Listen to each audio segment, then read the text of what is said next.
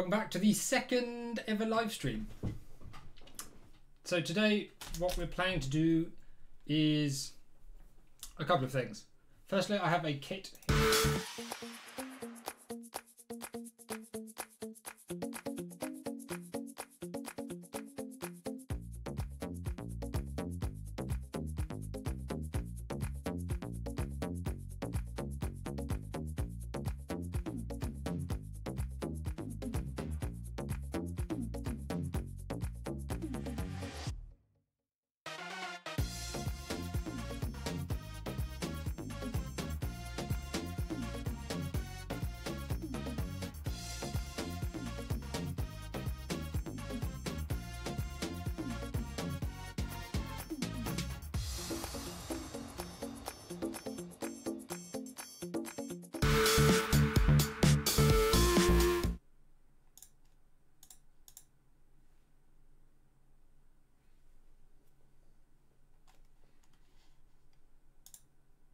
Can you hear me or not?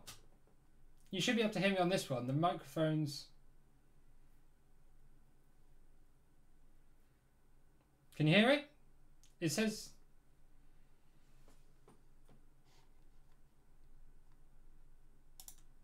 Oh, okay. You can hear it on. You should be able to hear it on that one. And on. Okay, yeah. Slight flaw in this plan there. Might have ballsed it up a bit, but hopefully we'll stick on this camera and then you can see me and what I'm doing. Cool. So yeah, a couple of things we're doing today. One, I'm going to be building this because that's something I need to get done, and hopefully I can tell you a bit about the parts, what was easy to get, not easy to get, that sort of thing.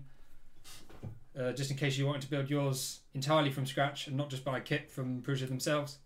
And also, I want to talk a little bit about power supplies and what's safe, reliable, or not safe or not reliable, and maybe using ATX power supplies from computers and things like that, or versus, you know, the standard cheap ones from China. There's sort of different levels of interest there, so we'll see how we go. And then obviously drop in any questions you want about S.T.E.V.E or just general 3D printing stuff. And I'll answer those when I can. We're up to 4 people already, hooray. So I'm just going to start getting on with this and talking about what I'm doing. Well, this is probably worth noting at the start. This is nice. I basically had a bunch of... So in the past I've sold plates like this, 3mm thick, but they didn't have quite so many additional features. So this one is part of a 6mm aluminium frame that I say designed. It's not really designed because it's sort of Prusa, sort of, what was it? The P3 steel. It's a sort of combination of those two things. And it's basically a big thick frame. And this is one of the extra parts I got so I could build a sort of original kit from this sort of stuff. So the reason for all these extra holes is basically you have, what's the best way to show you this? So by this slot you have 4 holes here, and that's for those bearings with casings. Why build one more i3 printer instead of a CoreXY one? That's a good question. I wouldn't necessarily say that Core i3. I wouldn't necessarily say CoreXY is better than an i3, and I already have one i3, so I'm just sort of, I don't know. There's no real reason for using i3 over CoreXY or vice versa, but Prusa printers are quite popular, so I thought I wanted to have one myself, but I didn't want to buy a kit, so I'm just doing it myself. Mostly the answer to that would be because reasons. Could have done CoreXY, but decided to go with this instead. So yeah, we have bearing options here. There's 5, so you can have either 2 and 1, like would be in standard printers, or you can go with a 2 and 2, like you have with some. The set of 4 holes is for those bearings with the big casing around them, so if you want to use those, you can put those in. And then there's sets of 3 sort of merged on either side for different size fixings. You should be able to, well, I can't be bothered to dig anything out, but that's just for different size things and whatever you want to use. So it basically gives you lots of different options. Again, mounting holes through the center for that, the belt holder.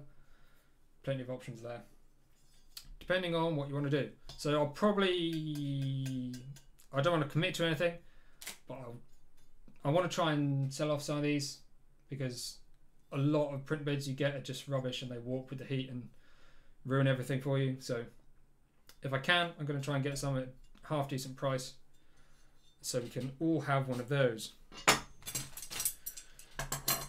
Well, sorry, hopefully that wasn't really loud. Let's find some instructions.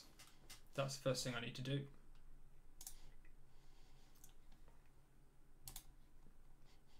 So today we are just going to be doing the Y-axis assembly. So, you know, the base part where the carriage slides. I'm not going to be going any further than that. Sorry if you're expecting like the whole thing. I don't have the whole kit yet, but I have everything for this first stage. So getting on with this, and then more in the future. Now, at the moment I am in the progress of moving house, which is why I'm not actually uploading videos and stuff. It was just, I don't have time to be editing loads of videos, so that's why I'm going with this option of hopefully a reasonably good stream for you all to enjoy with a little bit less of my time consumed. Basically, I've printed off all the parts that I think I need. I went through the guide first and extracted basically a bill of materials, and then from that I bought what I needed, and now I have hopefully everything in this basket needed for that first stage assembly. Mouth's starting to dry out already because I'm talking way too much. Always happens that way. Actually, quickly before we get into anything else, has anybody else picked up some of this? And have you started printing with it yet? The Tom's 3D blue PLA that's sort of slightly sparkly. Can you see? You probably can't see the sparkles in it, but it's a sort of sparkly PLA. I haven't tried printing with it yet. Has anyone given it a go? I've got some nice blue stickers as well. Don't know quite what I'm going to do with those, but there you go. I love how the first step of this is just like all the things. Yeah, I imagine a lot of people are drowning in filament. The thing with filament is so easy to buy, isn't it? It's just, you think, well, I've got a printer, so I'll print with it eventually. I'll just get all the things and then hope for the best. I'm sure I'll finish it one day, but unfortunately you end up buying things faster than you use them, and thus never actually get rid of it. So, those that don't know about these Prusa assembly things, they do provide a full manual online, but they don't provide a bill of materials, which is a little unfortunate. So in order to get, oh god, this is going to take ages. In order to get the list of parts that you actually need, you have to sort of extract it yourself. When this build is all complete and I know that my bill of materials is correct, I will probably publish it, just so more people can use it if they want to. Sorry for the slightly rubbishy webcam on my face today. I decided, since I was doing the build, I put the higher definition one down here, so hopefully you can see. This is ridiculous. Hopefully you can see a bit better what I'm doing, and you don't need to see my face particularly that much anyway.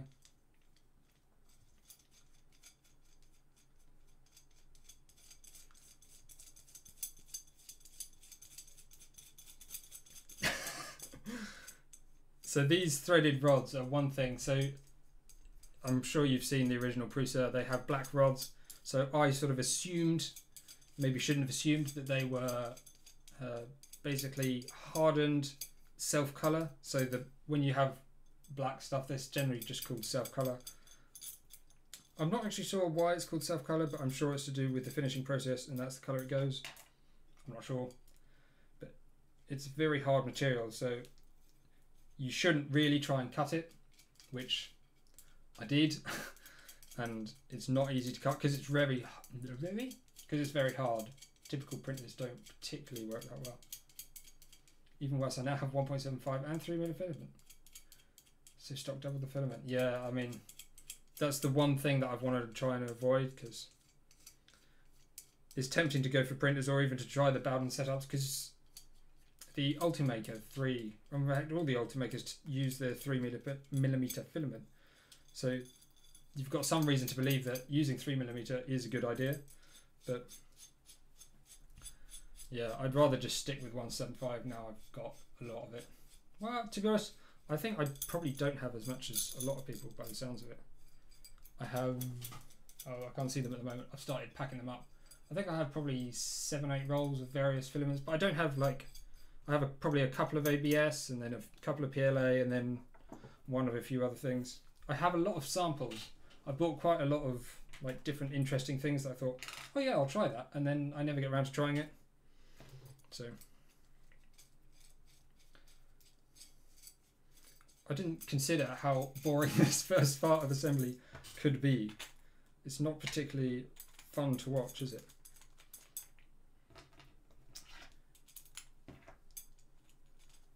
Basically threading nuts onto black rods for 5 minutes.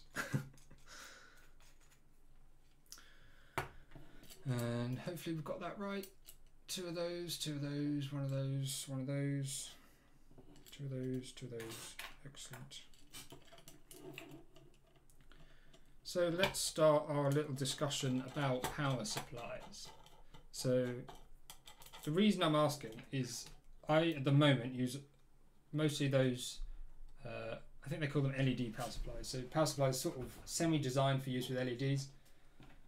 Buy them from AliExpress or Banggood or wherever, and the quality is really bad, and I just don't trust them to continue working while I'm not here. So any prints I do, I make sure that they're finished before I leave the house. So I'll run them if I'm in a different room, but if I leave the house, then I'll make sure they're off, just because I don't trust the quality of those components. Now, because I'm moving, I want to be able to print this sort of thing, keep my printer running when I'm not there. And to do that, I need to be able to trust it.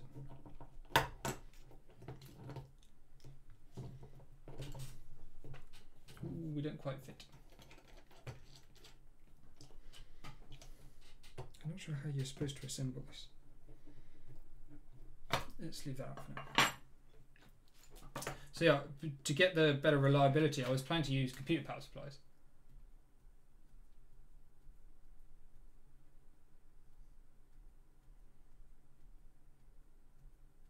Regarding PSUs, I've run China PSUs, but they hardly last with 12-watt high load.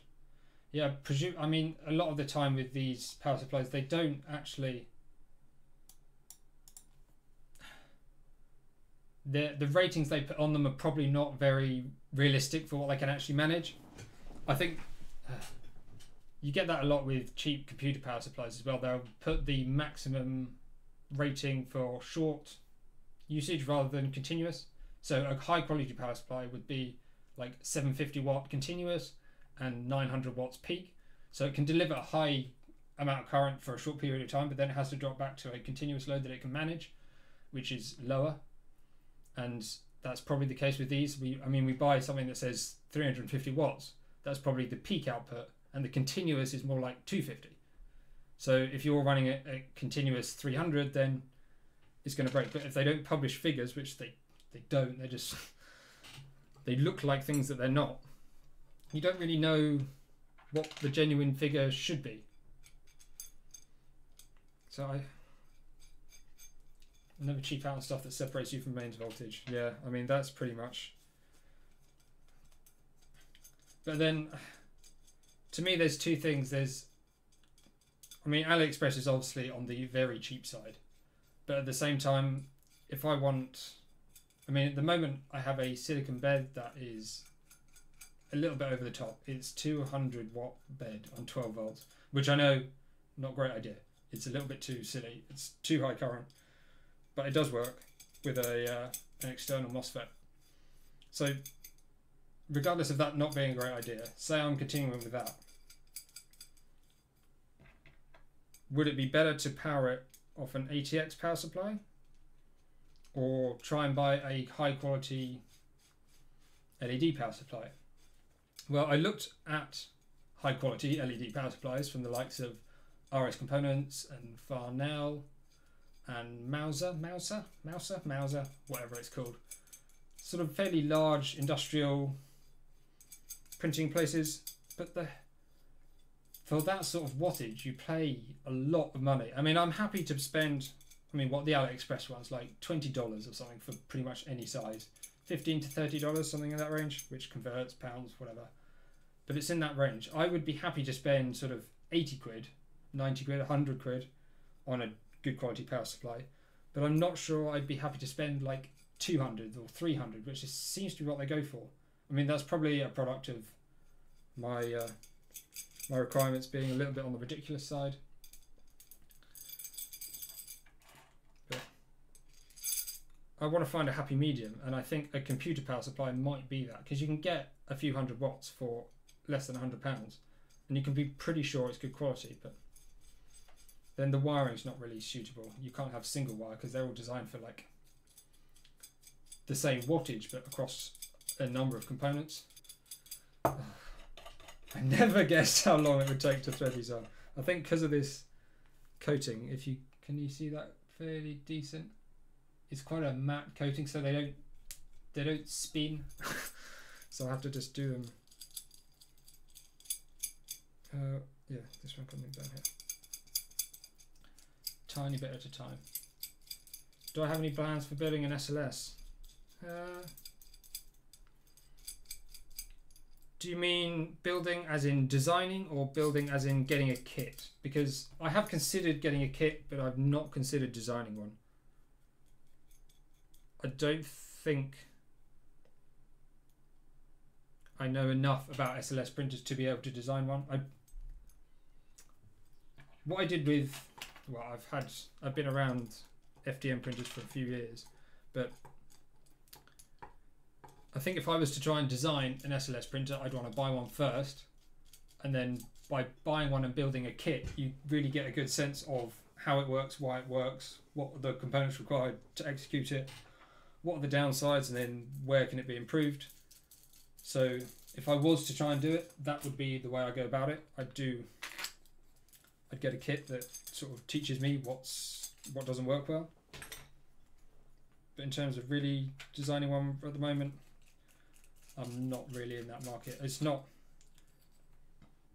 excuse me, the level of detail that they provide is not something I'm really looking for. And also the level of hassle.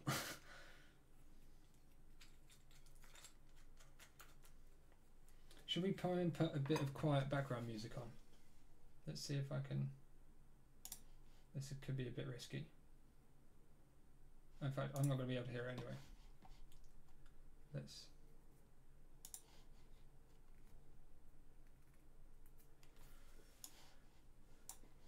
Yeah, so with an ATX power supply, blabbering my words about it. The thing that I wanted to do is basically take the cover off, look for the points where those 12-volt wires go in, because there's obviously a number of them, and basically put in some pretty fat gauge wires, so all those wires just come into two large gauge wires that I can then use as I like, or maybe split them a couple of ways. Because I mean, a high quality ATX power supply could run like 750 watts without a problem. I have a 750 watt power supply, so that could probably run more than one printer realistically. They only use high wattage on startup. Yeah. I do sort of want 24-volt system, because I know, as you say, it's generally probably a better idea, just because you end up with lower currents for the same power. But now that I've bought like a bunch of 12-volt power supplies, I'd end up in that situation where that you're in with filament, and I don't want to have 12-volt and 24-volt systems. I want to have, if I have three 12-volt printers and one of the power supplies breaks, I can put in a spare 12-volt. If I have two 12 and one 24, and I only keep a 12-volt in stock, then I can't replace the one on the 24-volt. I have to keep more stock in order to have them to replace, if that makes sense.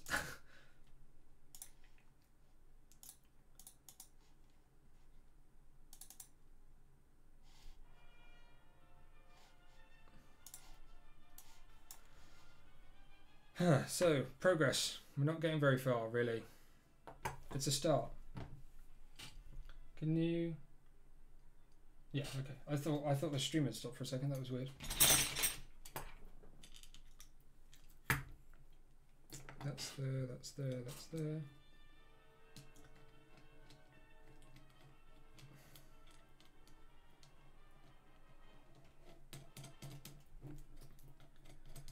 Oh, by the way, you for anyone that was here last week, you might have seen my my Prusa printer running, my Syntron. You can see it in the background under here. It was running fine. It'd been running fine for weeks, and I printed a bunch of stuff. But now the external MOSFET is just not responding for some reason. So unfortunately, there's no featured print today. How do the prints from S.T.E.V.E compare to the prints from some of the 3D printer kits you've built? I've not built that many. The only two I've built, the only kit I've built is that Syntron there, which I've upgraded massively. It's not very similar other than the original frame. But the prints compared to that are so much better. So one of the main problems you have with cheaper 3D printers is the quality of the frame and the sturdiness of the frame. So as you get movement and momentum and inertia, rotational inertia, as you accelerate in opposite directions, the vibrations and whatnot move through the frame, which end up translating to the print because it moves the head. One of the big advantages of the cube box aluminium frame of S.T.E.V.E is it becomes so much more rigid that you don't get all that wobble in the head or in the bed. So regardless of the kinematics, you get a better print purely because you have less movement and motion in the frame. I think we might have done step 1.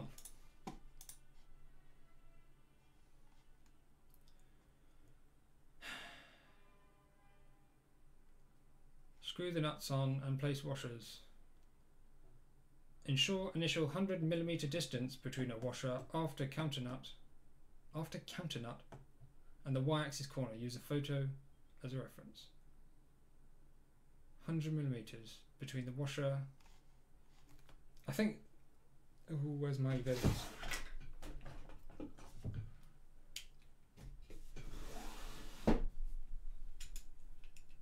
Yeah. Tuning, jerk and acceleration settings makes a massive difference. It's funny how the standard settings in Marlin for acceleration are quite high.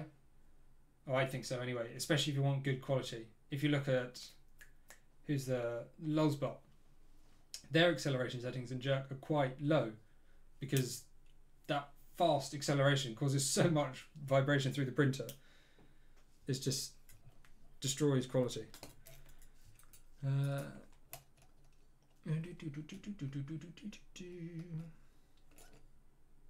So if I set these to 100mm,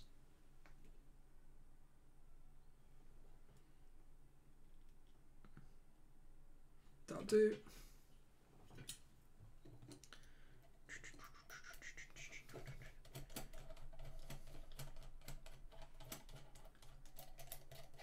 Oh, by the way, did you notice I put the chat on the screen this time? I noticed while watching the live stream back, I didn't obviously watch all of my own live stream, but I had a quick look at it and you obviously couldn't see the chat, so that's going to be difficult for people to watch it back. So I've added the chat so when I'm responding, it's all sort of mirrored. When I'm responding to questions, you can know the question that is being answered. I knew there was a reason people put chat on their streams, and I found out what it is. I'm building my printer from scratch and I can't find out which power supply to get. My printer has 1 stepper motor for each axis, 2 more for the extruders and heated bed.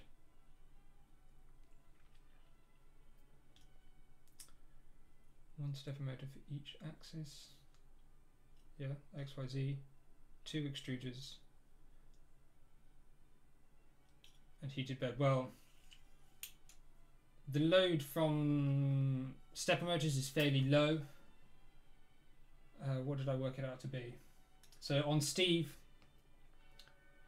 we got the hot end, the E3D V6, with the cartridge heater, which is originally 30 watts, but you can get 40 watt versions, and 5 stepper motors.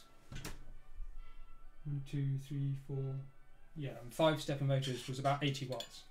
So take off the 30 for the what's it. So we're down to, well, let's say 70. It was about 70 under load with an 80 watt power supply. So 70 down to 40.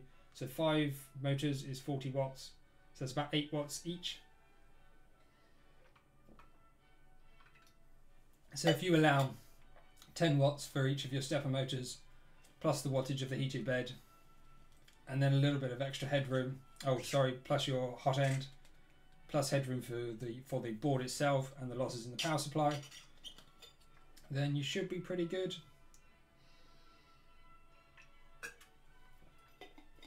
If all that adds up to about 150, 200 watts, don't go for something that's like 180 because it's close. Go for something that's above, always above, never below. The last thing you want is not enough power. Oh, I reset my 100mm.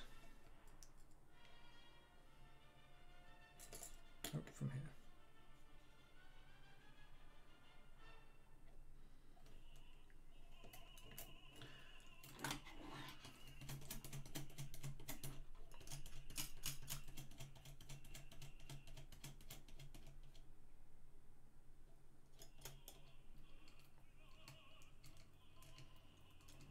Mr. Poof, what sort of size things do you print? Is it sort of like cosplay sort of size, like physical human scale, or is it sort of lots of little things? I'm just interested in when people want the higher speed versus the super high precision.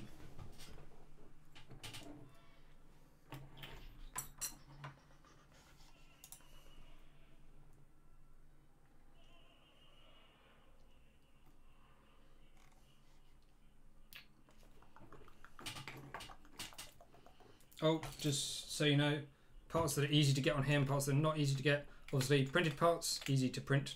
You just print them. M10 lock nuts, pretty easy to get. That's what these thinner nuts are called, lock nuts, because they're normally used for. So, if you have just one nut and you tighten it up against something and the whole thing vibrates, it can come loose. So that's bad. Obviously, you can use things like lock nuts and Loctite and things like that, other prevailing torque systems. But one other way you can do it is by basically having a single nut, pretend that's a normal size nut, and just turning this one up against it and literally jamming it against that one. You then tighten them in opposite directions and they stay tight.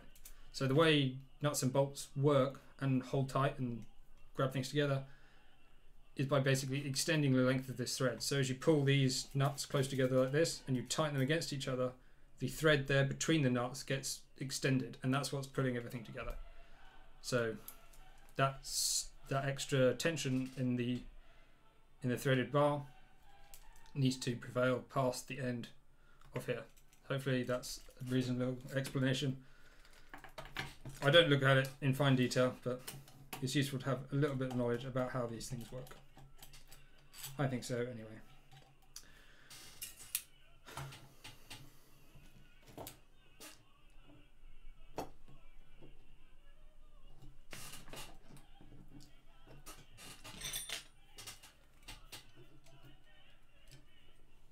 Okay, well, I generally print mechanical parts as well. Yeah, I do totally agree though. It's nice to have things print fast, but I suppose it depends if you're printing for a specific purpose. Like if I've broken something and I want a new one as quick as possible, then I do want it just to print fast and get over and done with. But if I've sort of planned in a print that's going to be 4 hours, I'm going to do it at this time, it's going to take 4 hours, then it doesn't really bother me if it takes 4 hours, because I already knew that that's how long it was going to take.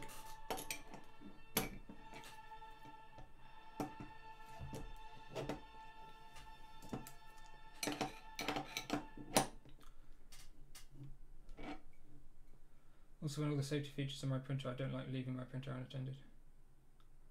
So fast printing with multiple time, yeah, absolutely. Yeah, I really want to be able to print away from my printer and trust it, but even with like all the safety features in the world, it's still difficult to persuade yourself that this hot thing melting plastic all over the place is safe to leave. I think we're good enough on the first step there. Put those to one side.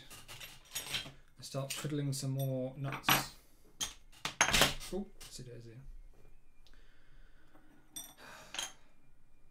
I make things now.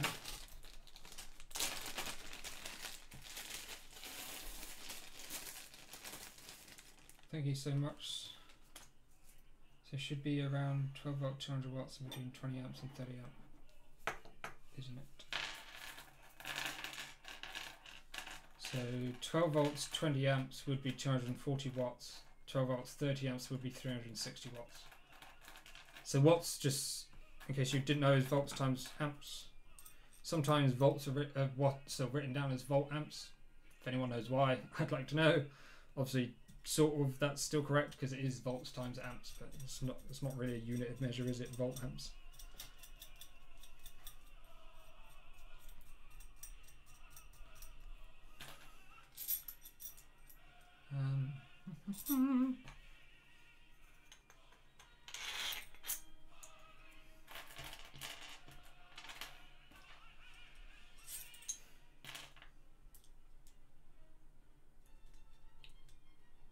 So who else is printing things today? Who's got a print going while sitting here? What are you printing?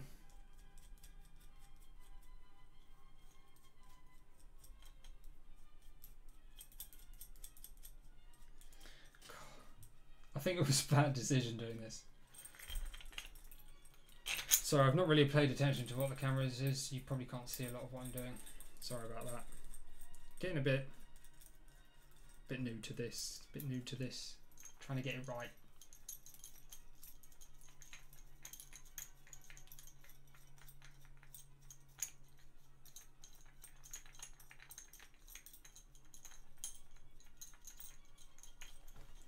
What do we reckon? That's about in the middle.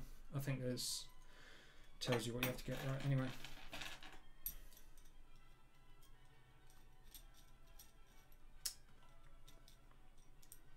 Did I mention before that I had to cut? Oh no, why isn't that going on? Oh, it's a shit nut.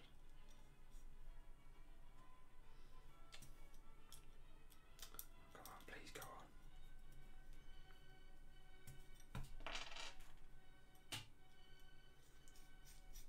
Yeah, cutting hardened threaded rods is not fun by any means. I didn't realise they were hardened to begin with. I should have known.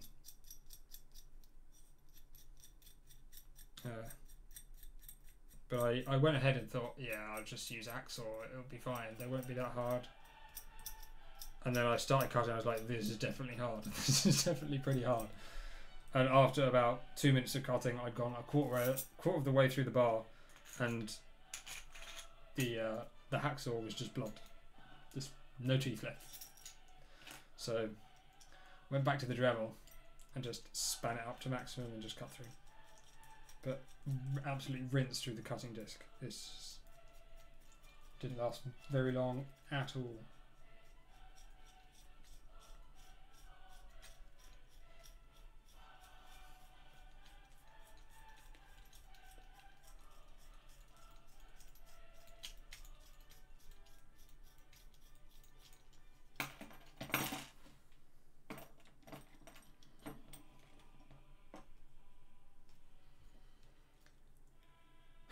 Okay, let's get that. That's there. That's there. Let's get a couple of these on the ends.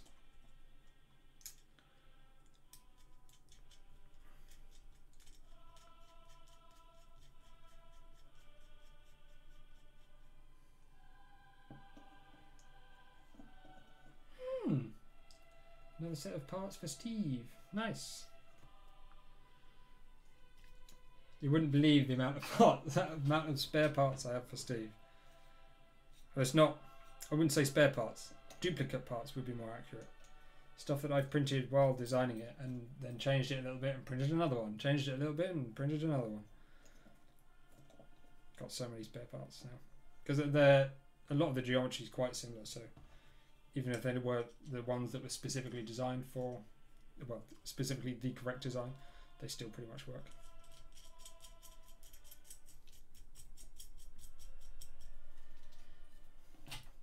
I would have liked to get black nuts and stuff for this, but they were a little bit more expensive and I just didn't think it was worth it. I think it'll still look pretty good.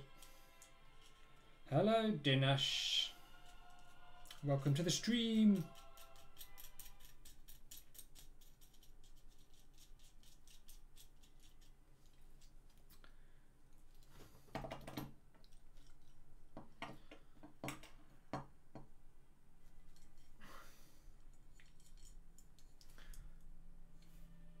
That was pretty good.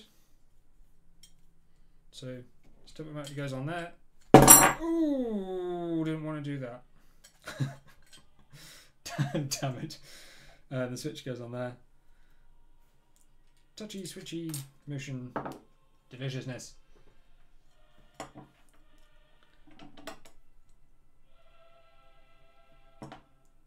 Right.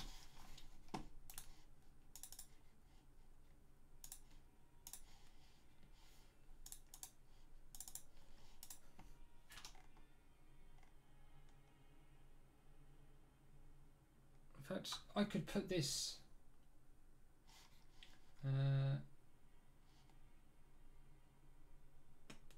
might be quite difficult. Let's just go with what I've got. Okay, so this is where I've got to. There is no gaps between the parts. Really? Shock horror. So I've got that now. Screw nuts and place washers and Y motor parts and threaded rods are shown. Somewhere in the middle, the precise position doesn't matter at this time. Ensure the correct orientation of the Y motor part. Correct orientate. How can you orientate it incorrectly at this moment? Like you just rotate. How can you get it wrong? It literally has no relevance.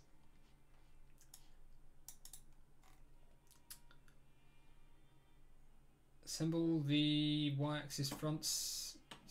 Oh, basically the same thing for the front. If anyone is going to build one of these Prusas from a kit, from not the original kit, and going to buy your own, I try and get the threaded rods cut to length. Definitely a lot easier to do that way. Right, back to the building. In fact, should we just move this up here? Yes? Yes. Now you can see a little bit more of this thing down here. Don't think it dies just yet. Oh, guess what we're going to do now? Thread nuts onto rods for 5 minutes. Does anyone have any more questions about S.T.E.V.E? While we're here, it is a good opportunity. If not, I shall tell you a little bit about what I'd like to do with S.T.E.V.E.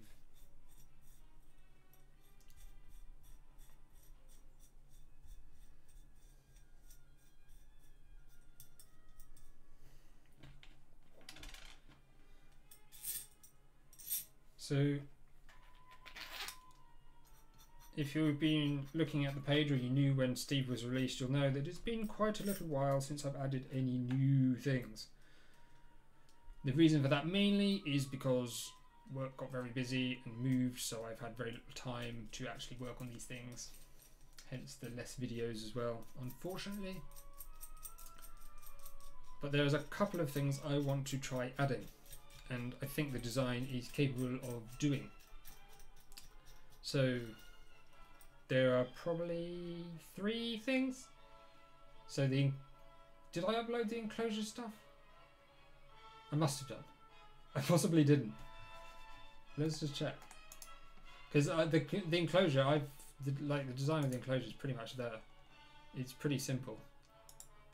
I'm not sure quite how people are going to be making it. That's the one downside that I'm a little bit disappointed about. It's not that easy to actually make. I mean, even once you've got the design, unless you know how to use a jigsaw and things like that, then possibly not that easy to actually make.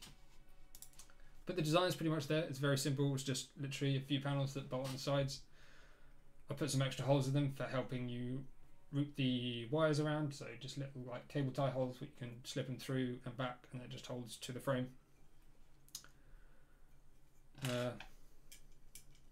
So that's the first thing, the enclosure. Second thing that I've wanted to do pretty much from day one is have an option for MGN12 rails. Now, the downside to this, which I've not found a good way around yet, is that you can't really use those rails with the enclosure, because I went for 2020 extrusion and the MGN12 carriages is slightly wider than the 20mm. If you mount it essentially on those rails, it doesn't really work out in your favour, which is a little bit irritating, because that would have been really nice. But I'll just have to find a different way around that. What else were we going to do? Multi-material. What's everyone's opinions on multi-material? So, I mean, obviously the purpose of multi-material originally was for separate support material, so you have dissolvable support. I'm pretty sure that was the first reason people wanted to have dual extrusion. But breakaway supports are just a lot easier and don't have the hassles of that dual extrusion problem.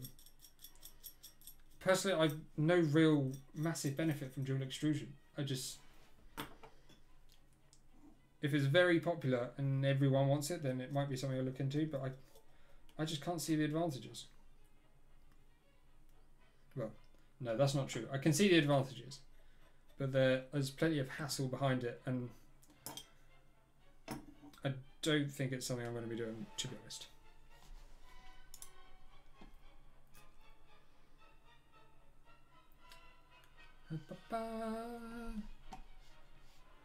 So now we're just moving down a little bit. This can't go in a very good place, can it? Okay, well, so we've done this part now. That's that bit sorted. That's that. So now fully assemble the Y-axis stage.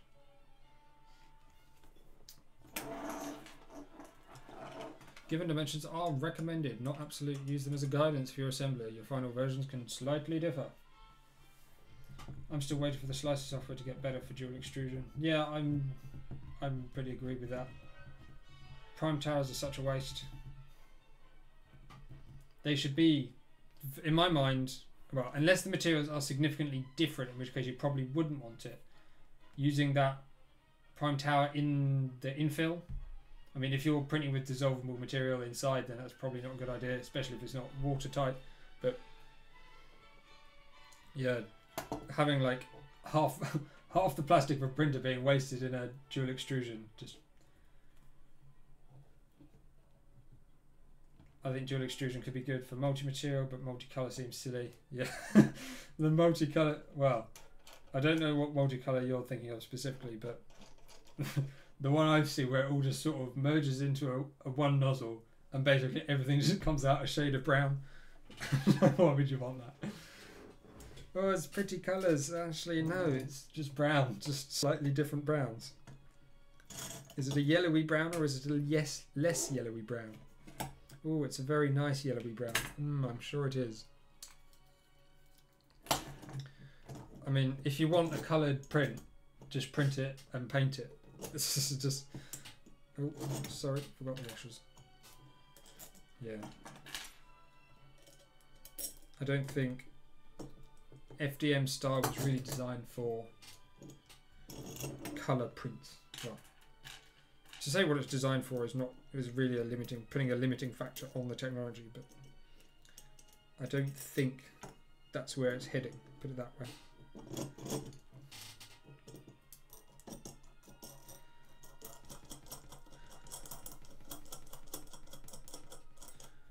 I think what would be interesting would be a printer that you can just load. Say you have like 4 different material filaments. You could just load them all into the printer and it would manually load and unload and switch them between prints. So it's not necessarily a multi-material print. So each print is a multi-material, but you don't have to manually switch between prints. So I think that could be quite useful. I mean, it's by no means groundbreaking, but it's one of those like nice usability features. It would mean you can have your printer remotely. So if you like printing those highly toxic things like I do, such as ABS, which is not particularly delicious, then you can keep your printer completely remote and you don't have to even go to it to change filaments around.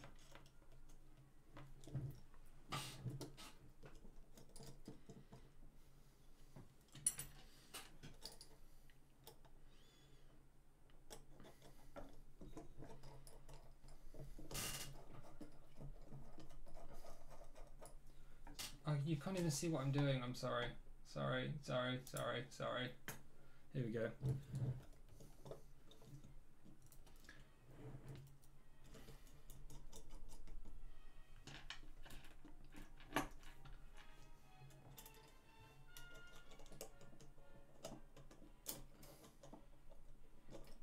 Oh, that's weird. You can see the stream through the stream. Streamception.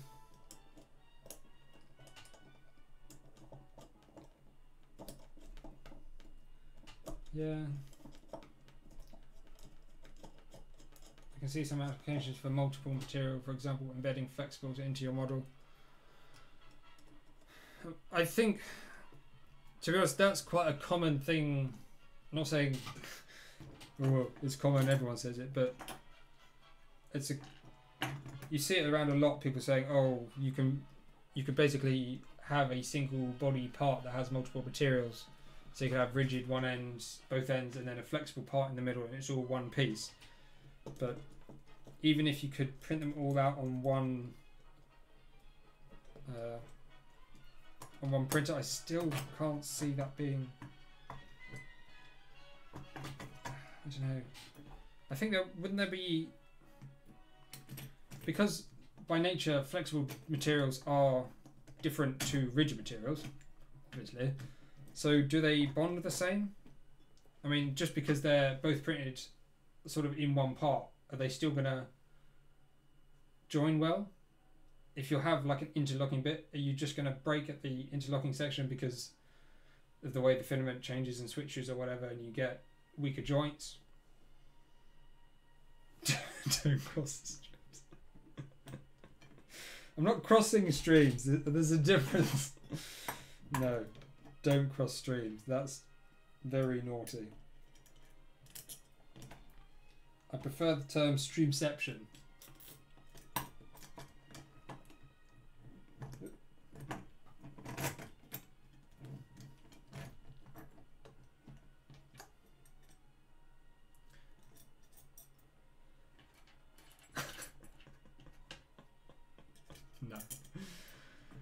No. Just for my own reference, whereabouts is everyone from? I don't mean like specifically, I don't want to know where you live, but what country? Just so I know what sort of time zone this time suits. Because for me, this is quite a good time. Sunday afternoon, just relaxing. What time people receive this well? You watching it over breakfast or something? I mean, 52 minutes could be pretty long for breakfast. From Germany! Hooray for Germany. I've never actually been to Germany. If I was to go to Germany, where should I go? Brazil and Norway and East Coast of US. And that's pretty much everyone. There's only 5 people, and one of them is probably me. There's quite a broad scope for 5 people to be on Germany, Brazil, Norway, and the East Coast of America. Well, thank you all for being here, because you're clearly not in the same time zone I am.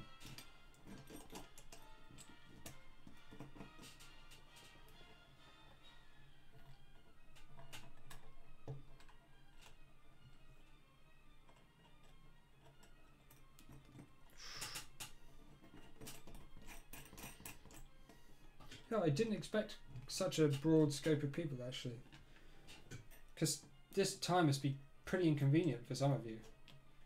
This seems like a pretty terrible time for watching stuff. Or maybe, what time is it for you? Like early morning, maybe? Mid-afternoon? I don't even know. I didn't do the calculations in my head. I just said things. Right, now I've got to get all the measurements right on this. Got this on here. I didn't cut my threaded rod particularly precisely because it was always going to be better to have it too long than too short. After all, you can cut longer, you can't cut shorter. Oh no, the other... You can... Excuse me. You can cut shorter, but you can't cut it longer. Right. Solid as a rock. Right, let's get this. Right, 77. Good question. For sightseeing, I guess Berlin. Lots of history on east-west divide there. Oh, yes. Yeah. Is it very different still, east-west Berlin? Are they sort of... Are they now... That's probably a bit of an ignorant question. But is there still a big... I mean, obviously there's not a physical divide, but is there a... Is there a divide sort of in other ways? 77.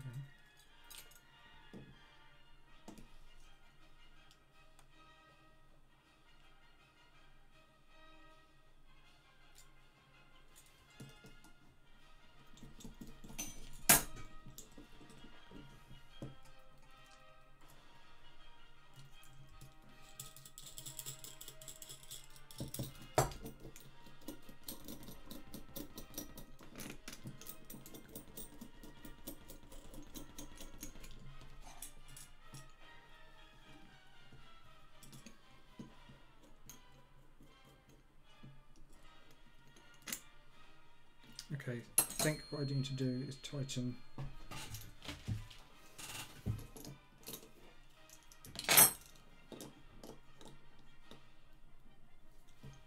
Oops, it is.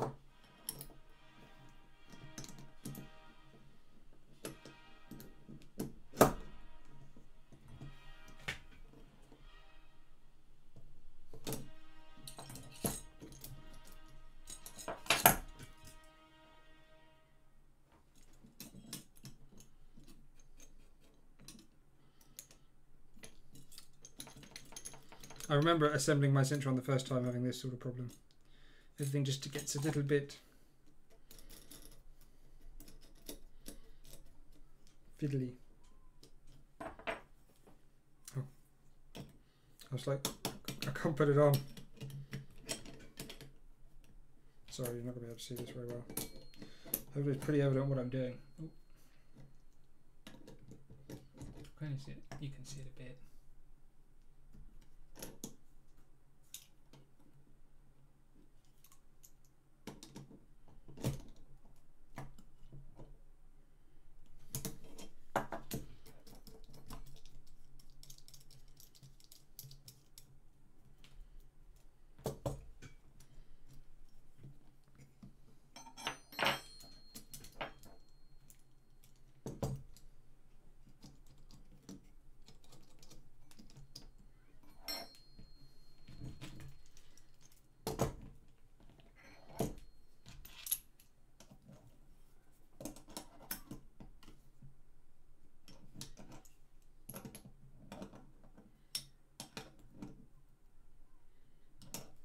So another question to all of you.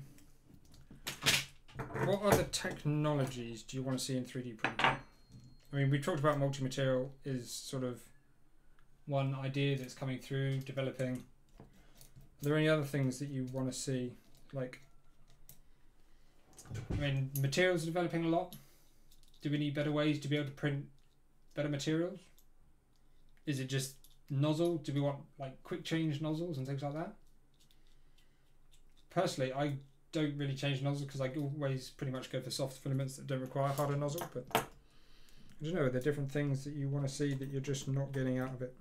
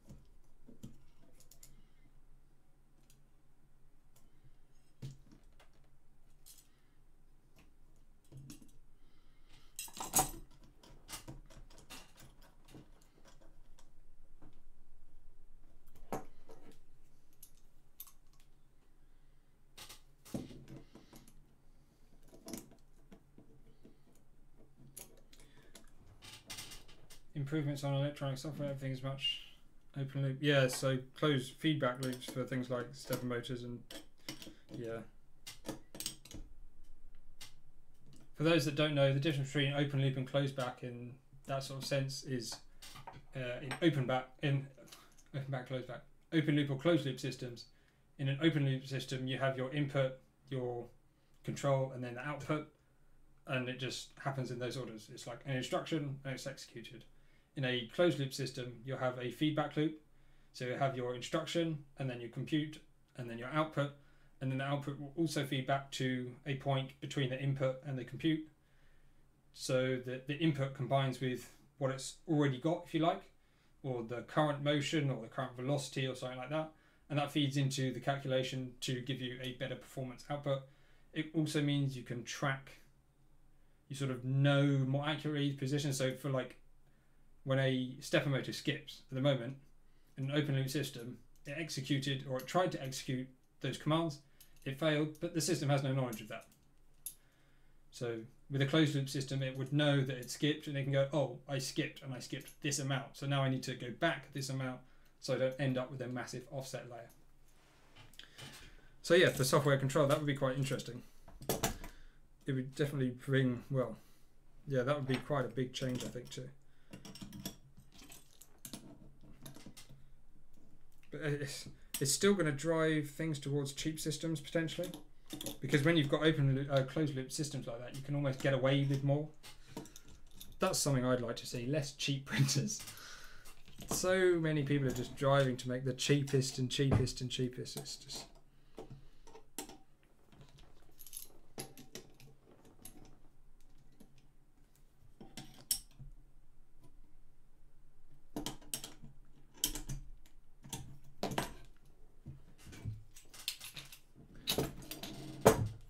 much like to have fewer cheap printers there. They do ruin everything. Not everything, but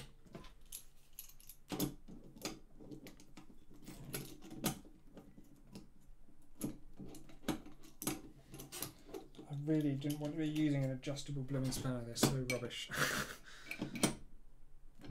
Unfortunately, I don't have two 17mm spanners or two 13mm spanners.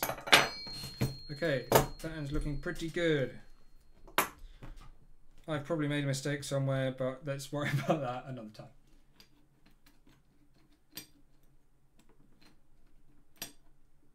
Filament width sensors, jam detection, run out detection, yeah.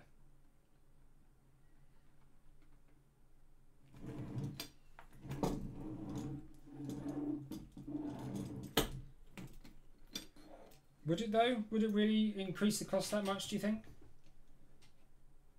I mean, for something like, I mean, yeah, I mean, if you're looking at accurate sensors, but filament fail feed detection, just, or running out of filament, jam detection, those things are not that complicated. I don't know if you saw, there was a guy on the 3D printing group that posted his little widget thing with a little wheel and sensor and stuff that does jam detection, run out detection, and it doesn't do, it did some sort of width detection, but I'm not sure how it fed that back in the feedback loop. It would be pretty fancy. So this 65 here. Let's do this side first.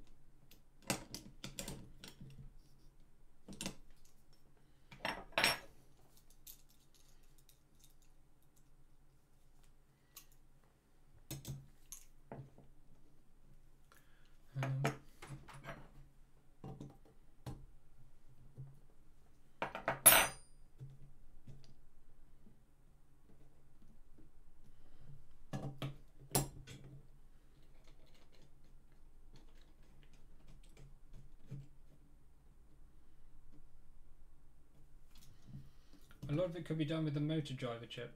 TMC2130 with proper software could do it. So the stepper driver itself. So is there? How does that work?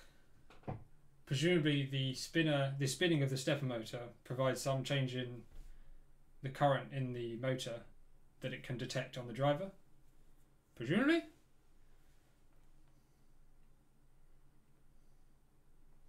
Yeah, I mean, if it's just software implementation, presumably they're quite expensive stepper drivers, though. Definitely compared to the super cheap version from China, which is not even.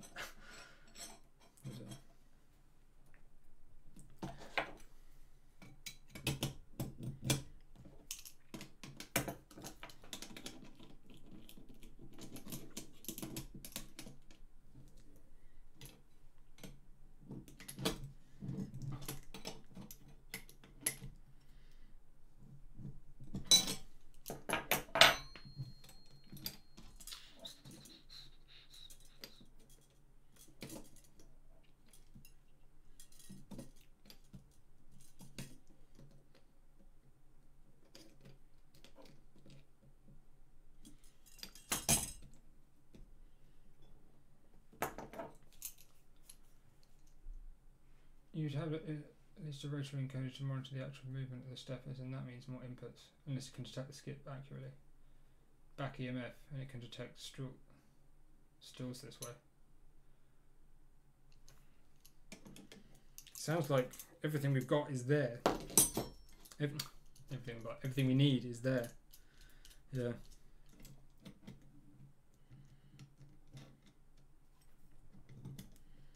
But are they gonna? See, the thing is, unless those things are there other way to solve those problems, that's the thing, isn't it?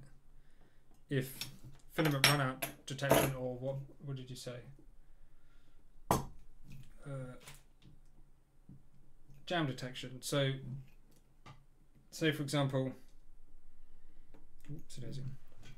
so the need to detect a jam is there because it jams. So if you could find a way to stop the jamming, then you wouldn't need to find a way to detect it, if that makes sense. That you only need to detect a jam if you expect to potentially get one. If you could find a way to stop any sort of jamming, then you wouldn't need jam detection.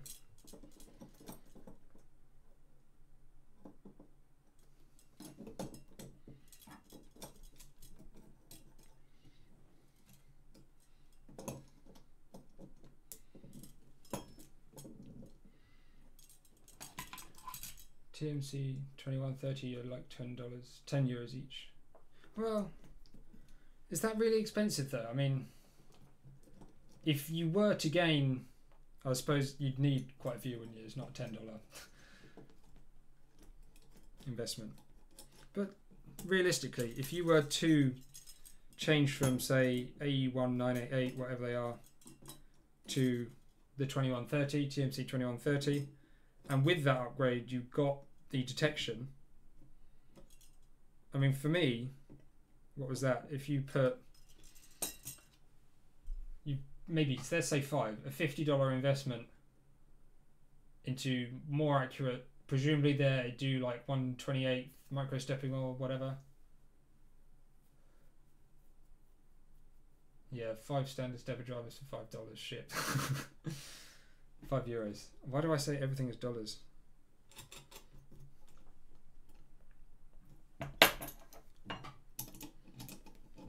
I mean, yeah, if you compare it to that, then it is a big difference.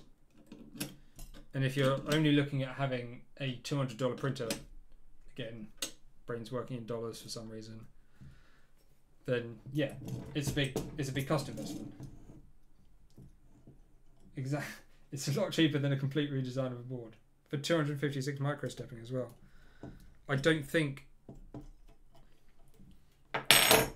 it's expensive if you only have a cheap printer, but if you have a high-end printer, say you spent enough money to make S.T.E.V.E, that's probably £500, £600 or dollars, because they're approximately the same now.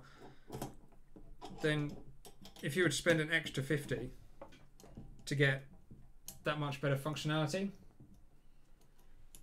personally I wouldn't be that upset by that. I think that's actually a pretty reasonable investment.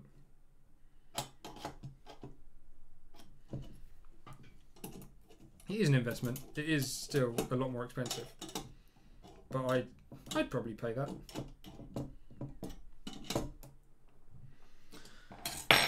Whew. Right. Well, that's not completely ideal.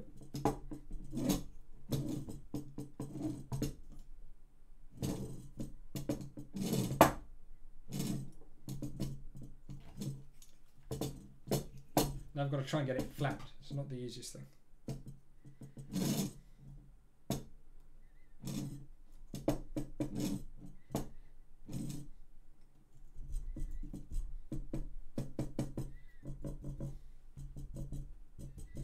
Just for those that don't know what I'm doing here, this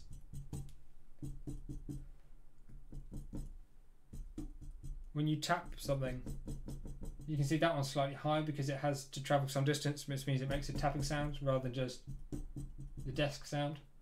It's probably vibrating through the microphone, so sorry about that.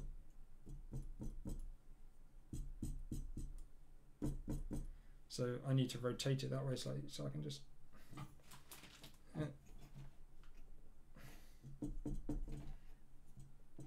I think that's probably good enough. I think I'm just going to leave it at that. Have I made it correctly? That's the question. Or have I put something in the wrong place? No, that looks pretty reasonable. So, any comments about this? I mean, no, all of this stuff's pretty easy to get.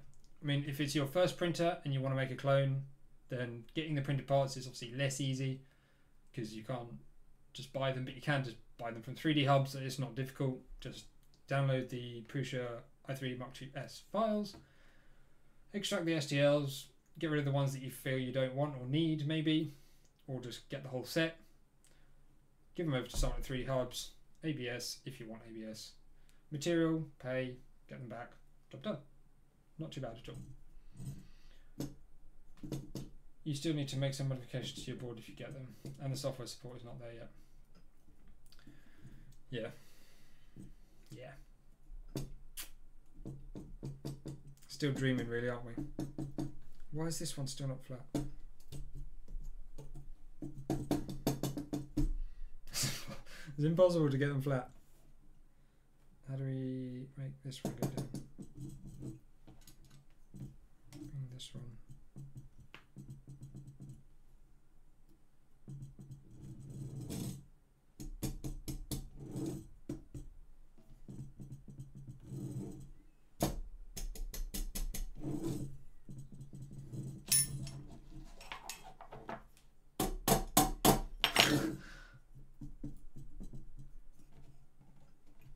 I think we'll just leave it, it's fine. So, ensure the correct placement. The y-axis rear stage has to be closer to the double nuts. Yes. Given dimensions are recommended, not absolute. Use them for your guidance for assembly. Your final values can differ slightly. So now they want me to have my frame. Set the frame. Insert the y-axis stage into the frame as close to y corners as possible. Then tighten the M8 nuts. Rotate the y-axis stage and repeat.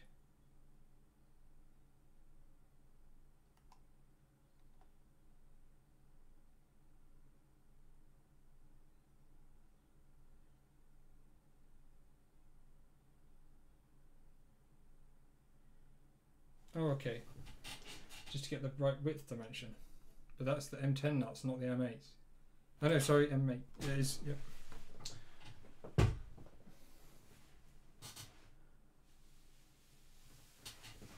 Playing around with my own redesign of the main board. Somehow none of the boards on the market fit my needs.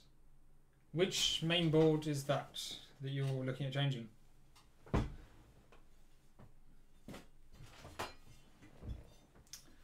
So now I get to show you this. So this is a, let's change the camera. Ta-da! Sorry for the moving. So this is a frame that is for a big, thick 6mm aluminium printer frame. I've got 2 of these, so I can have one for this printer. Because the idea of this frame was two things. One, to be very solid.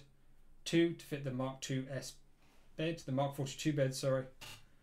And three, to be adaptable. So you can either use the full frame, or you can just use all the holes that are from the original Prusa i3, or you can have sort of a combination of some and some. So it sort of gives you some options regarding some things. So we can just slip this in here. Yes, I haven't got that dimension quite right, have I? Okay. Yes, that's interesting because I got the dimension pretty much spot on from what they said. So, what about this end? Oh, well, that's just screwed everything. It's stuck. I can't get it out. There we go. Okay. So, oh, sorry. So having thought that was sort of done, I do now need to loosen these M8s so I can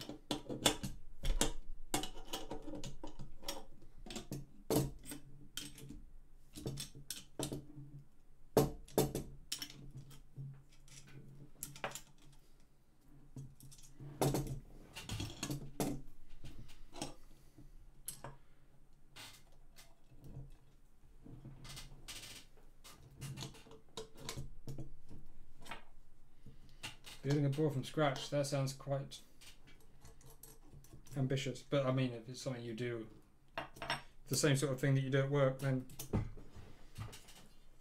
these things suddenly seems tremendously less ambitious. There we go.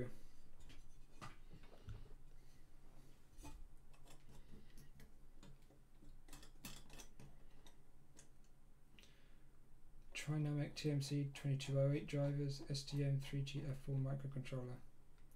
Highly experimental.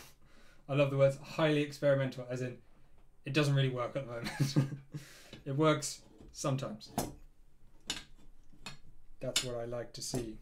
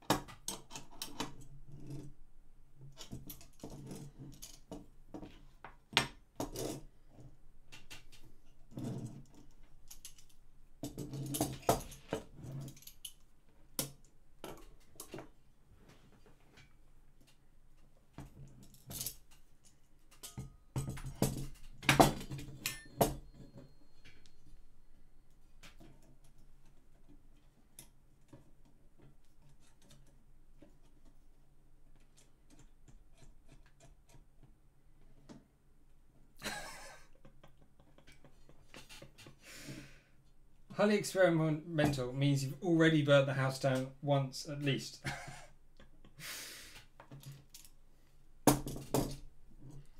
But only once, that's the important thing.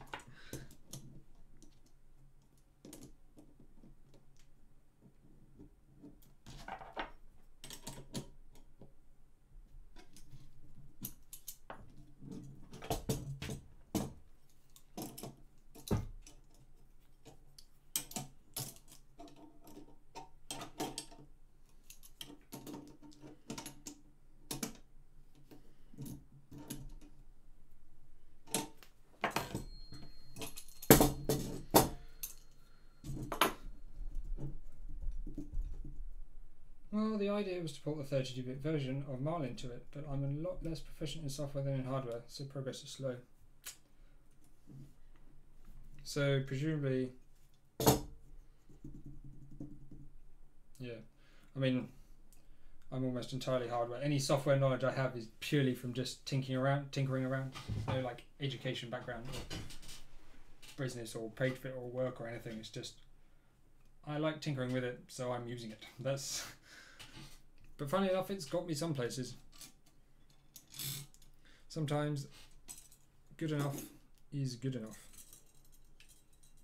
If that makes any sense. You know, when anything is good enough, as long as you can do something, you're the expert.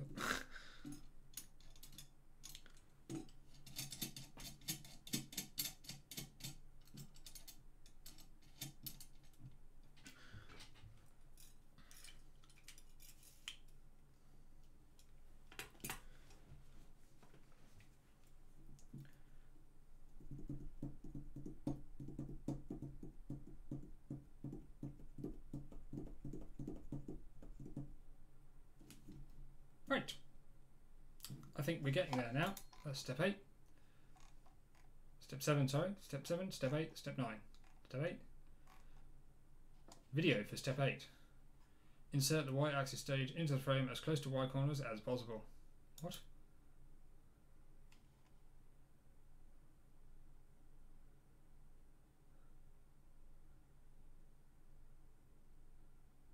Oh. Step 9. Where's the logic here? Okay, so this is step 8, right? It tells you to put it in and adjust in the M8 nuts and flip it around and do the same on the other side to make sure that this distance is correct. Step 9 is a video for step 8. If a video is the best way to explain step 8, why not make the video on step 8? Surely there's some logic that applies there somewhere. Oh, excuse me. Oh. Into the y-axis rods. Adjust the tighten. After tightening the nuts, there shouldn't be any gap between the 8mm rods and the y-axis corners. So this is the bit that confused me a bit. This is not just going to go in, is it? I'm going to have to now loosen the blooming M10s to get this in.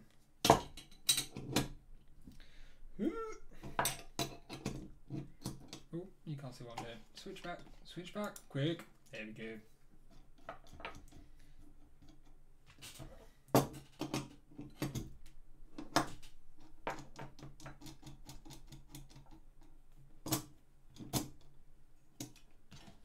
So, yes, does this fit now?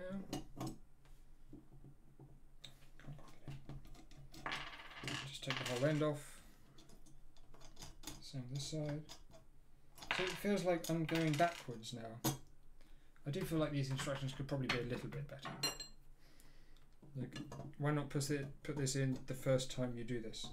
Why we leave it till now, where you have to take everything apart to put it all back together. Little things.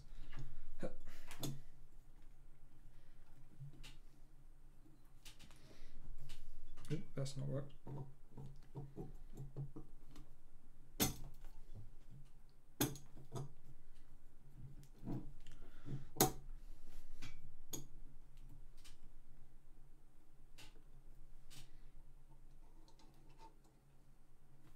Well, there we go. Looks pretty good.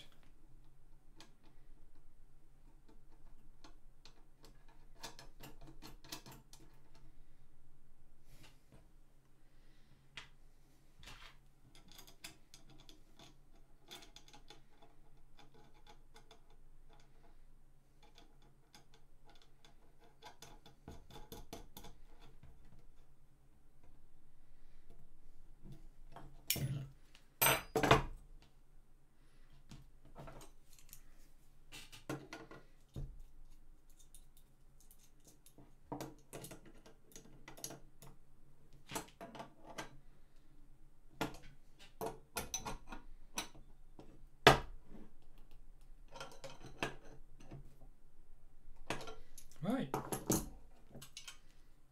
Are we flat? Yes. See, now I've put these on and there's no bearings on it. What? I'm not going to have to take it all apart to put the bearings on. Why is this not in the instructions? Sorry, while I just have a little bit of a rant. Do the things, put the bearings on, do that.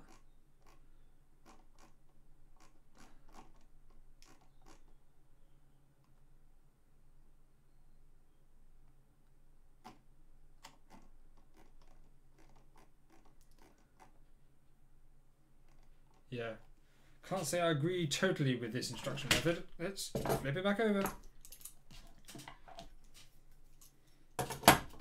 To be fair, I probably should have thought of it myself. But the fact that the instructions, the actual way to do it is to put everything on 3 times, seems a little bit daft.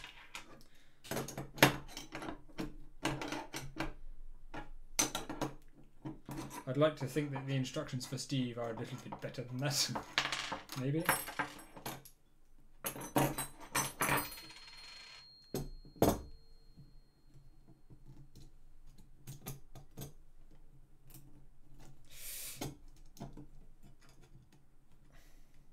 It's funny how people are still joining now. I suppose whatever time becomes convenient. Right, where are the bearings? Oh, I should probably try and clean these out a bit. So these bearings are literally the cheapest of the cheap. I don't recommend them, but they are okay. Headphone users, warning for screechy sounds. Actually, it's not that bad, is it?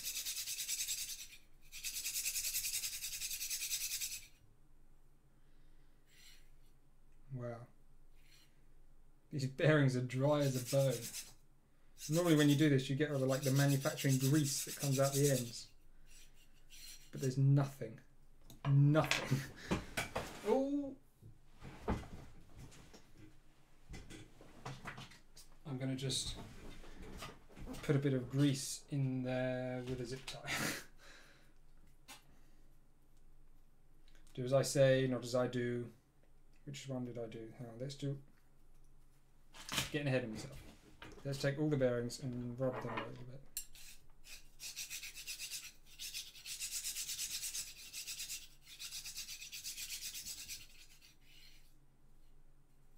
Yep.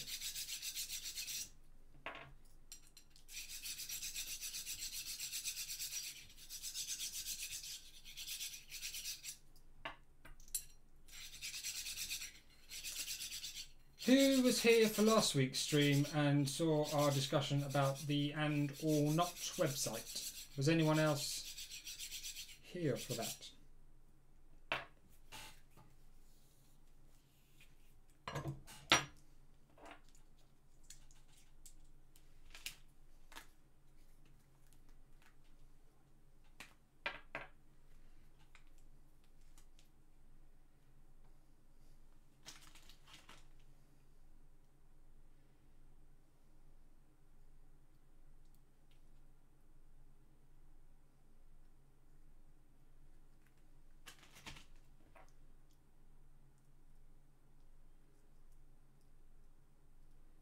Please don't tell me if this is advisable or not. I know it's probably not, but these bearings should have at least some lubrication in them. Although this lithium, is it lithium? I'm pretty sure it's lithium grease, yeah. It's probably a bit thick, but is better than being super dry, which they are at the moment.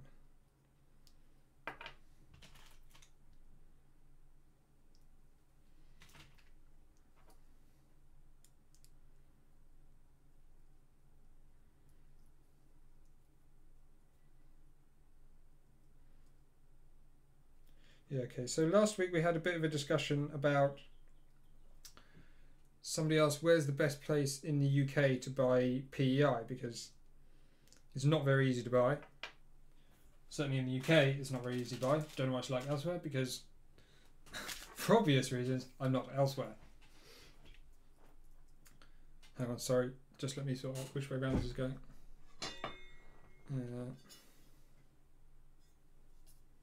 That's that side, so that's, no, hang on, that can't be right. That's that side. So it's to this side. Yeah, so last week we had a bit of a discussion about where was the cheapest place in the UK to buy PEI. And I said, I've no idea. Because PEI is quite difficult to buy here. So I don't really know where the best place is. I've just found, as soon as I found a place, I bought it from there because it was the only place I could find.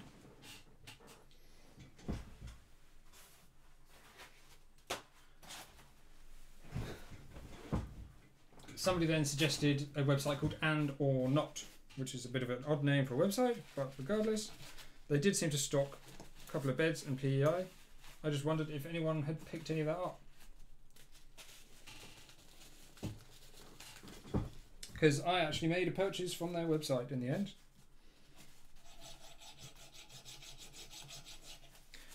Yes, PEI for the bed, yeah. Heated bed PEI. It's something I actually quite like. I've started using PEI on that Cintron behind me and found it works pretty well. Wow, these bearings are unbelievably grimy.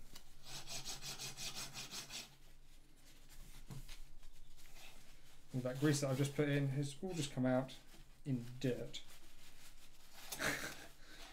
Well, what can you say?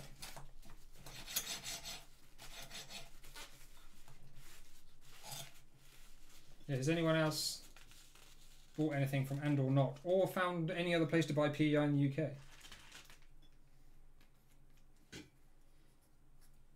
I bought a couple of things from there. I bought, firstly, the PEI, an 8x8 sheet for, in fact, it's going to be, I've got a Mark 42 bed, but I've got two Prusas that I'm building, so one's going to have the Mark 42, the other one's going to have a small standard bed with that PEI on it. And I also bought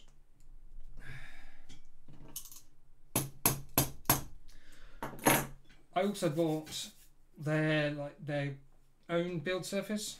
No idea how good it is, because I just don't. Haven't had a chance to test it yet.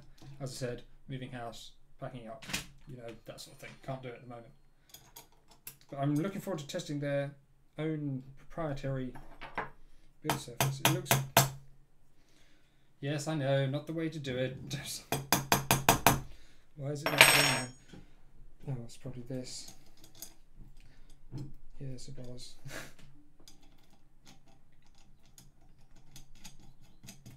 Yeah. If anyone's tried it before, have they? Good to know.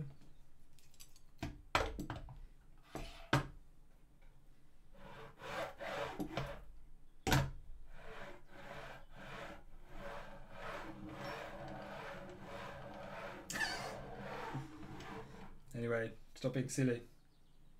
It's not a place for silliness. I forgot which end I need to be tying. It is this end, isn't it?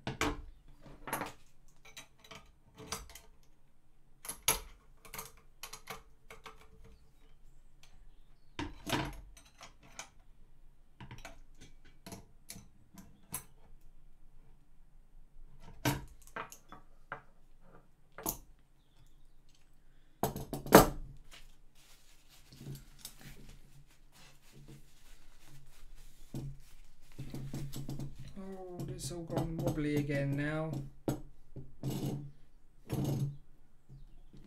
Problem fixed. Right.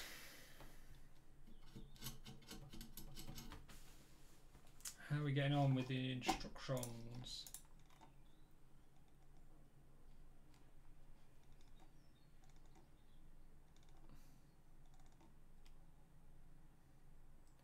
So we're at quite an interesting point in the build now for one component alone, and that's these 33 by 20 by 16 U-shaped bolts. I cannot find anywhere where you can buy. I'm guessing you don't have Amazon, or they stock differently there in the UK. Yeah, Amazon don't sell PEI here in the UK. You have to import it from America, unfortunately. So yeah, just insert these U-shaped bolts. I can't find, unless my Google Foo is really bad, which I don't think it is, you can't buy these anywhere. M3 U-bolts just don't seem to exist. I've looked so many places, and I'm not going to buy custom U-bolts to make a printer, but it'd be quite nice to have the same as what's on it. But you think, oh, it's just a standard U-bolt. There's nothing particularly special looking about any of those dimensions. But it just seems to be pretty much impossible to get, which is a bit of a shame. At the moment, I haven't come up with, well, at the end of the day, I'll probably end up printing something for obvious reasons, because, yeah. But for now, I'm just going to zip tie on. After all, on the original Prusa, they did just zip tie them down, so it can't be that bad, can it? Boom, boom, boom.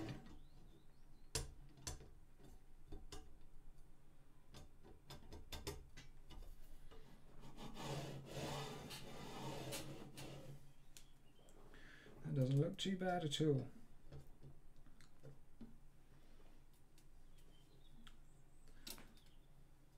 These are proper zip ties, by the way, not the not Chinese zip ties. Chinese zip ties are pretty much useless.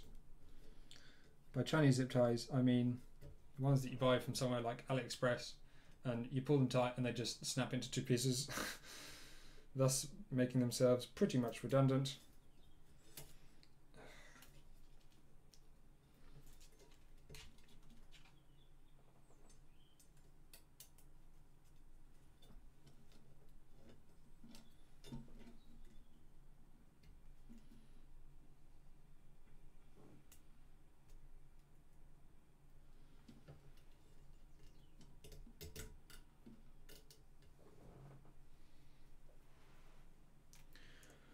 Yeah, a printed part will have more contact area, but a metal part would have better durability, I think.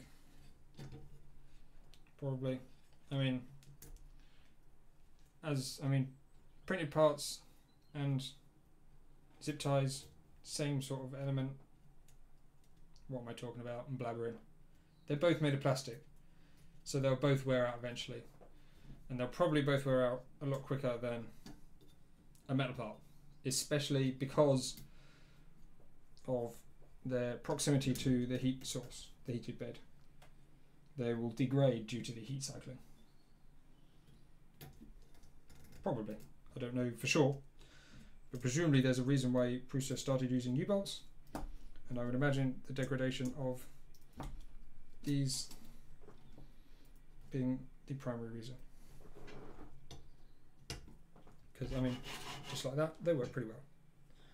And here, down here, around here, through here.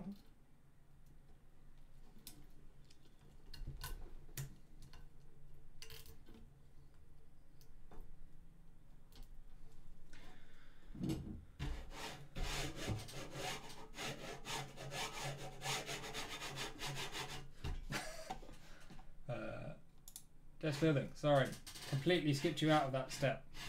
It looks there like it's really not flat. There's some. It's definitely flat. If I turn it round, does it look like it slopes the other way? Yes. The camera definitely looks like that's sloping this way, but I can assure you it's flat. Oh, one thing they did say, orientation of the bearings, which I didn't check. Damn it. Screwed. So one of the things they mention on the instructions is that the bearing, which has 4 parts for the sliding bearings within them, the balls, to make sure that the load direction coincides with one of those lines of bearings, lines of balls. Not exactly sure why. That doesn't seem particularly important. I mean, they're linear bearings that are sort of designed to be used around in this manner, so not sure how much difference that makes.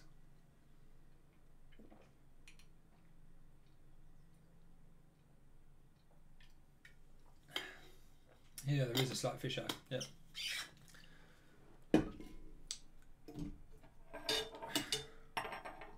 Quite a wide angle. I mean, this lens is not very far away. about 1.5 times the length of this vernier. So it's about that far away. Not very far at all.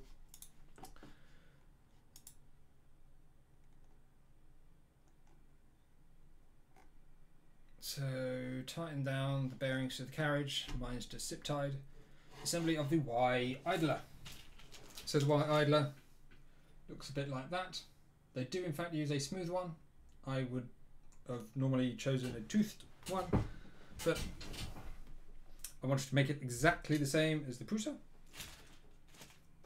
down to the very last detail. So I have in fact gone for this one, regardless of the fact of it being better or not. And to tighten this on, you don't need much. A couple of washers, a couple of nylocks.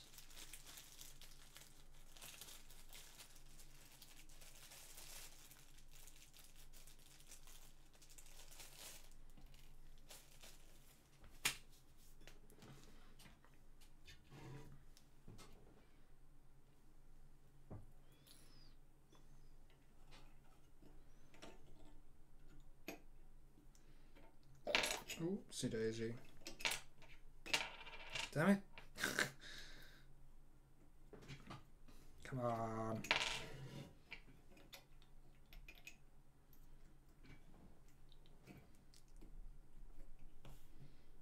Oh, the hole's a bit tight.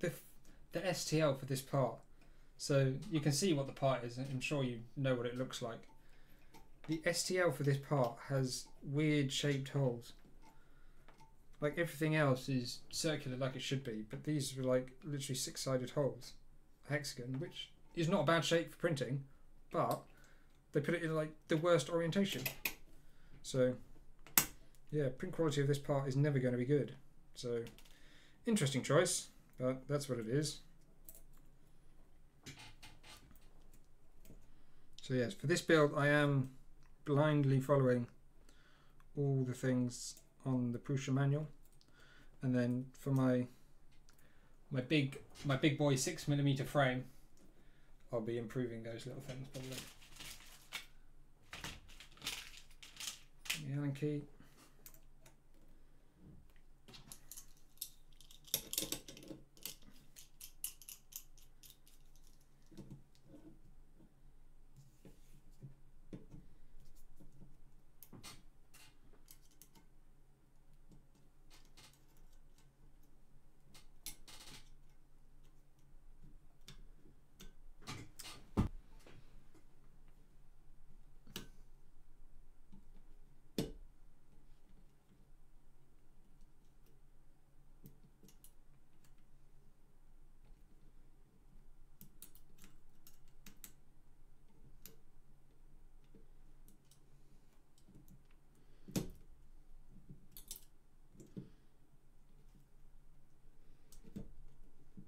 Yeah, the thick base for the bed makes a massive difference.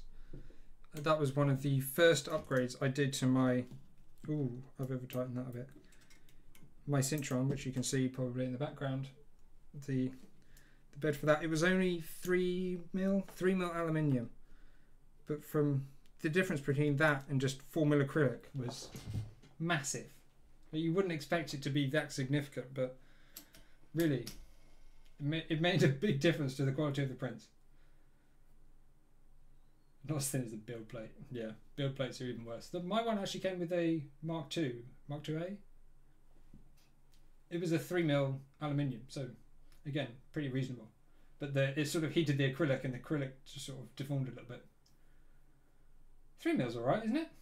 I mean, it's not the best, but for a bed that's got to move back and forwards, I wouldn't want anything too over the top. I mean, he says with a 6mm build plate. But there you go. Seeing lots of U-bolts on eBay. Stephen, is that in UK?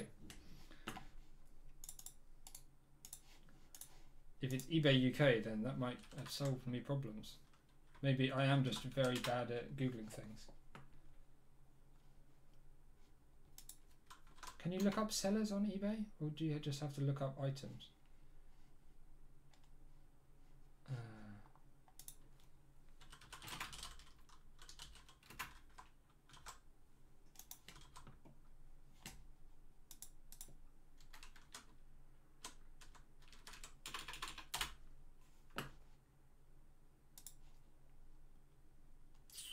I am having a look right now. Shop. Ooh, he has nice hexagonal weld nuts. Ooh, he does all the things. Let's have a quick look for some U-bolts. Stainless U-bolts. 2mm by 80. Yeah, they don't look like they have a very long thread though. U-bolt plate. Yeah, they're guys in Plymouth. These are marine U-bolts. Well, I suppose they're not. They're not far off. They are a bit long. I suppose you can cut them down, but 80 is very long. 3mm by 80 and 19. What size is the 2016? 320 and 16.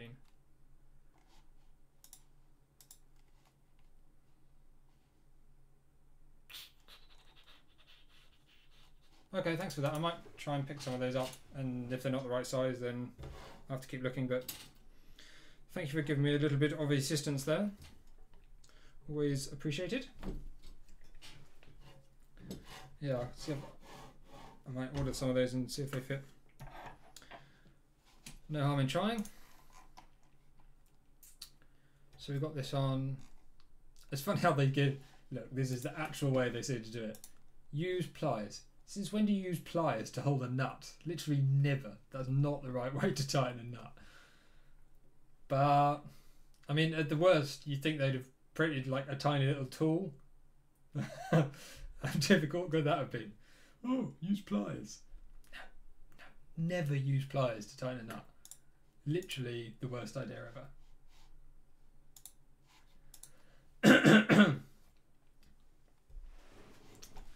Because, I mean, pliers are not parallel, are they? They're like scissors shape. Okay, what we got next? Y motor. Place the motor temporarily in the frame next to the Y motor part. See the picture. Take the motor distance and place it at the very end of the motor casing.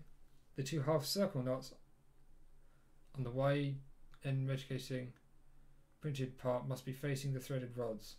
See the second picture.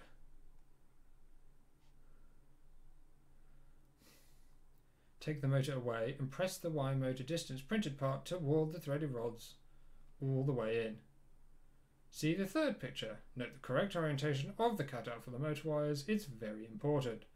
It is recommended to use the motor labelled Y-axis as you will need it for the next step. So basically my type of stepper motor they're saying is not going to work because it has a little different cable thing. I mean there are two different types as far as I know. Well, apart from being 6-pin and 4-pin. This is, well, it's a 6-pin motor, but only 4 of them are used. Some have a connector like this, JST connector, and some have just wires that come straight out. I actually prefer, I mean, you'd think the ones with the JST would be better because you can unplug them and just swap out the motors. But the inconvenience of this extra bit of plastic here is actually sort of outweighed by that ability in my mind. I quite like the fact that you can have those cables almost flush to the motor. Certainly lets you squeeze them in smaller places. So this is the little bit it wants me to put on. It's like, do this and measure this and get this about like this and do this and do that. It's just presumably on the original one.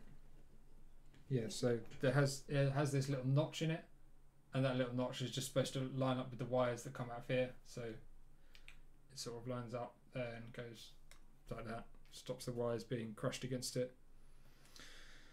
Whatever. Mine's not going to be able to go that way around anyway. In fact, mine's going to have to go completely the wrong way and point forwards. Because that's the only way it can go. Unless I get some different motors. Which I might, because reasons. And then push it on.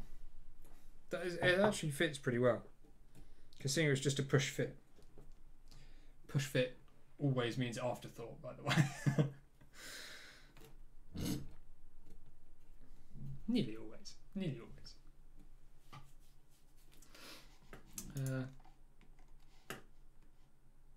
So yes, that was difficult.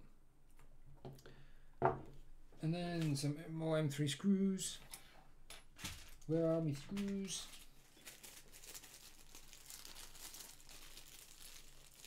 That's worked out weird.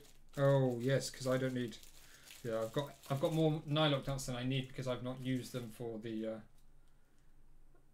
U-bolts, obviously.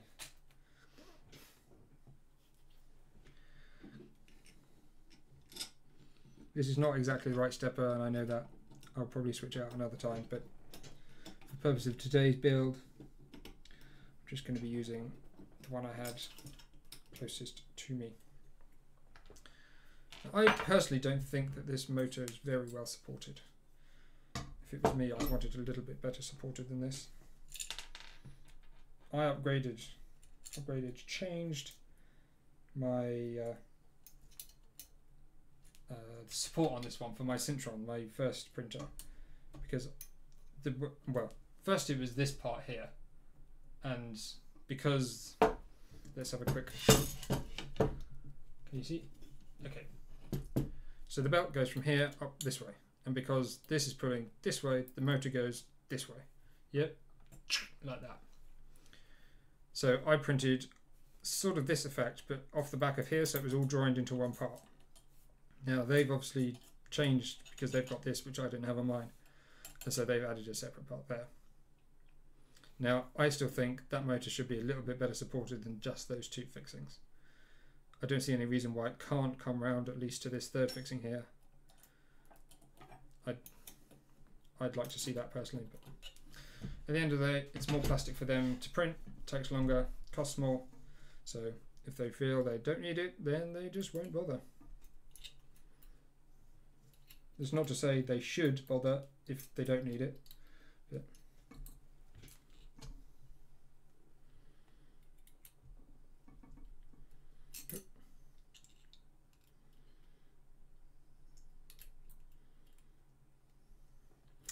this is not very accessible. Pliers are a recipe to screw up nuts. You probably said that 5 minutes ago. Sorry, I never saw it. But yes, the people that use, when you see someone using pliers to tighten a nut, you're just like, you clearly have no idea what you're doing. It's immediately obvious. Yeah, that's actually pretty sturdy. Maybe it doesn't need the extra mounting holes. It's quite a nice. Imagine this being 6mm aluminium. It's going to be badass.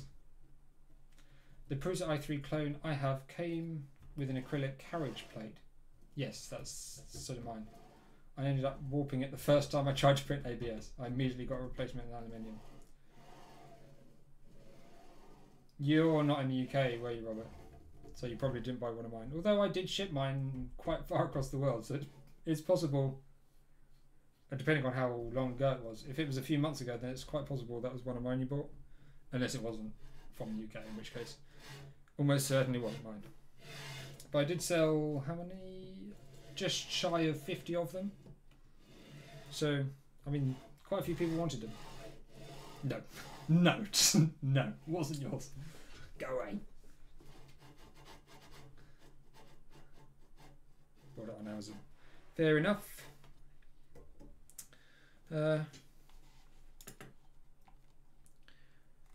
Now it's saying the motor cable and the wire cable. I'm just going to put this in. Cables can all be done another time. I can do cables. I'm a big boy now. That said, I've lost my screws.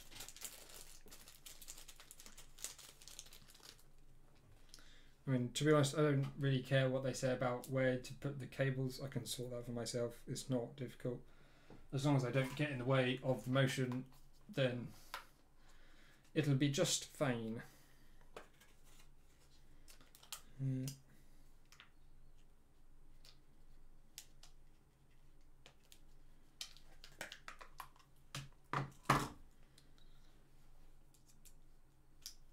So these are tiny little M2 screws. Well, they're pretty long, but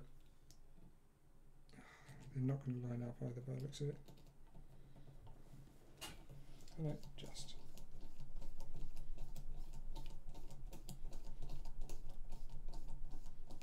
I'm not surprised that they have to charge so much for the assembled kits. I mean, the fact that it has so many parts and must take someone so long to assemble this as part of a like factory assembly.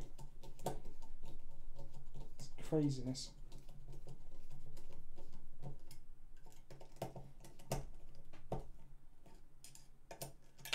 Oopsie daisy. How are we doing for time? 6 o'clock. Have we really been going 2 hours? Wow. Okay, well the plan was to have a 2-hour stream, so I mean this is coming to a close, so we can bring everything to a close pretty soon, I think. That's cables. What assemble the Y belt holder?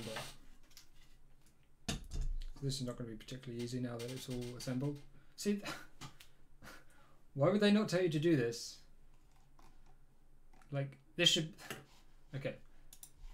If I'd have followed the instructions, I would then assemble this to here, and then try and assemble all of that to something that's already assembled.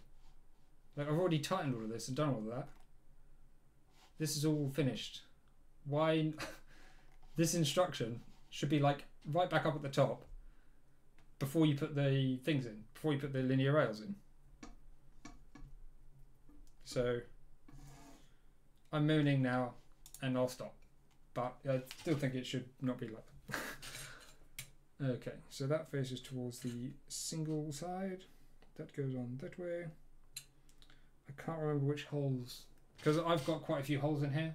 So I should probably mark which ones are like original Prusa holes. But I didn't add any screws for this.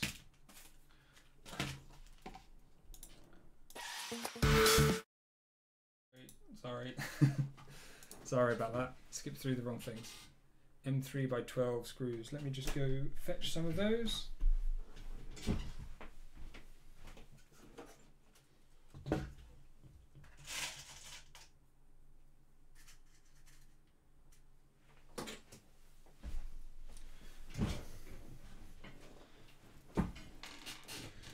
Here we go, a couple of cap head screws.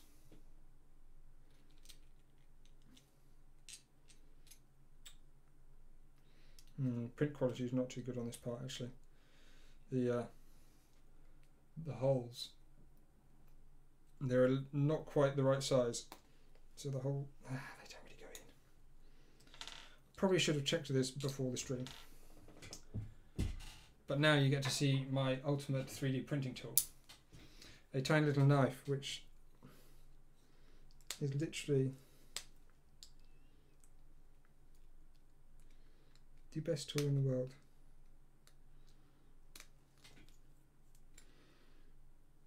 There you go. That solves that problem.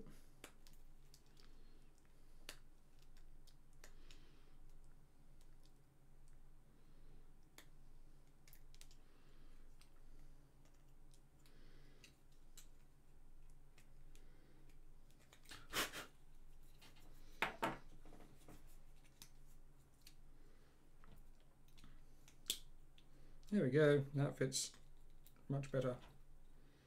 Both of them? Yes. So which way around are we going? Towards the single side, which is that side. And this hole like this. Now it should go back like this.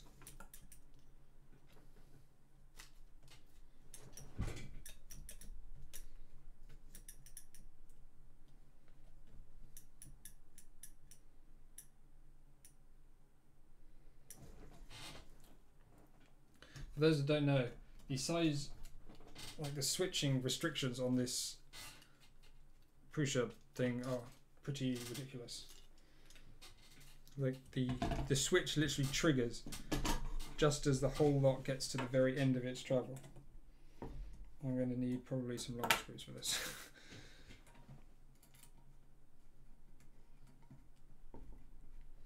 So I thought this bed on the original Prusa was 6mm. Turns out it's actually only 5. So,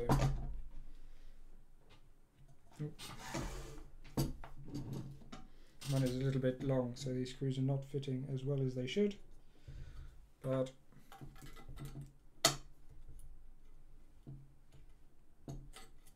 Oh. Don't you just hate it when you just drop something and it just disappears? Oh, don't worry, I found it almost immediately. I know you can't see this, it's just right under the most difficult place to assemble.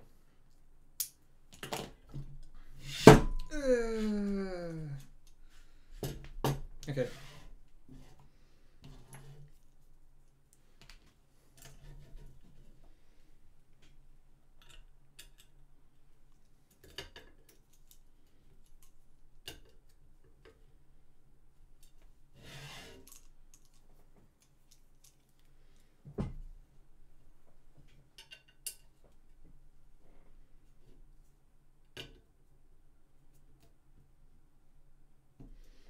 There we go.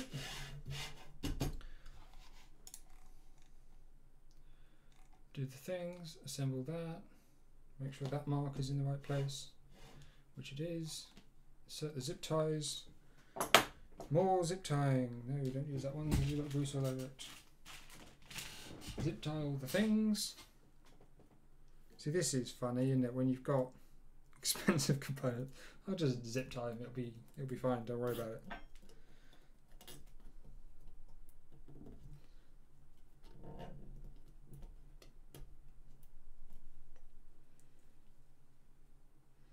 So that goes this way, this goes this way.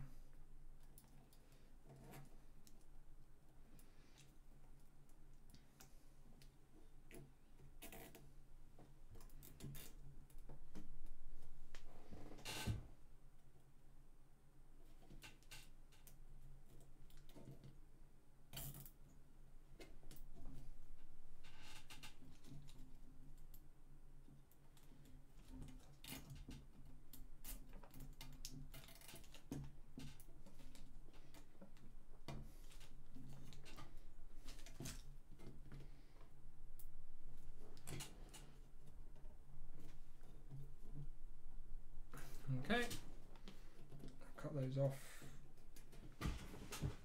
I'll probably tighten a little bit afterwards. Now the belt. I think I'll do the belt probably a different time because I might need some modifications to this.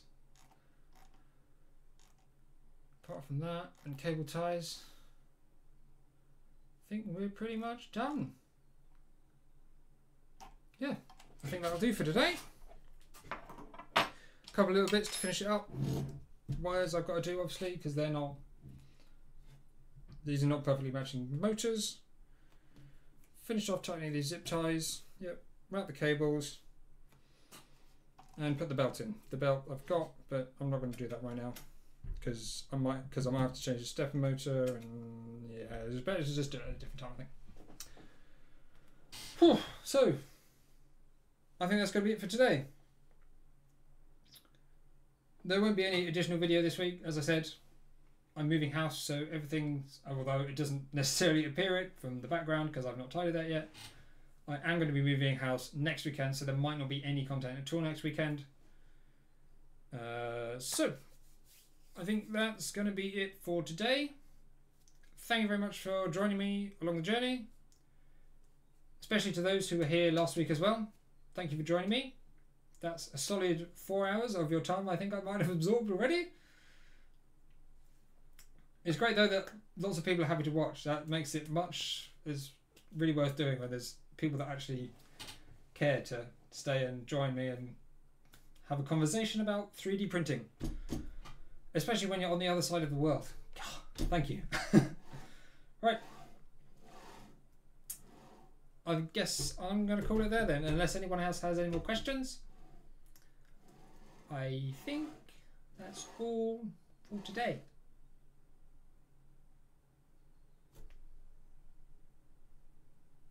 Thanks very much for watching. This has been CRT. I think I might stop doing that. I'm not sure if I like it anymore. See you in the next one. Bye everyone. How do I stop this thing? How do I stop?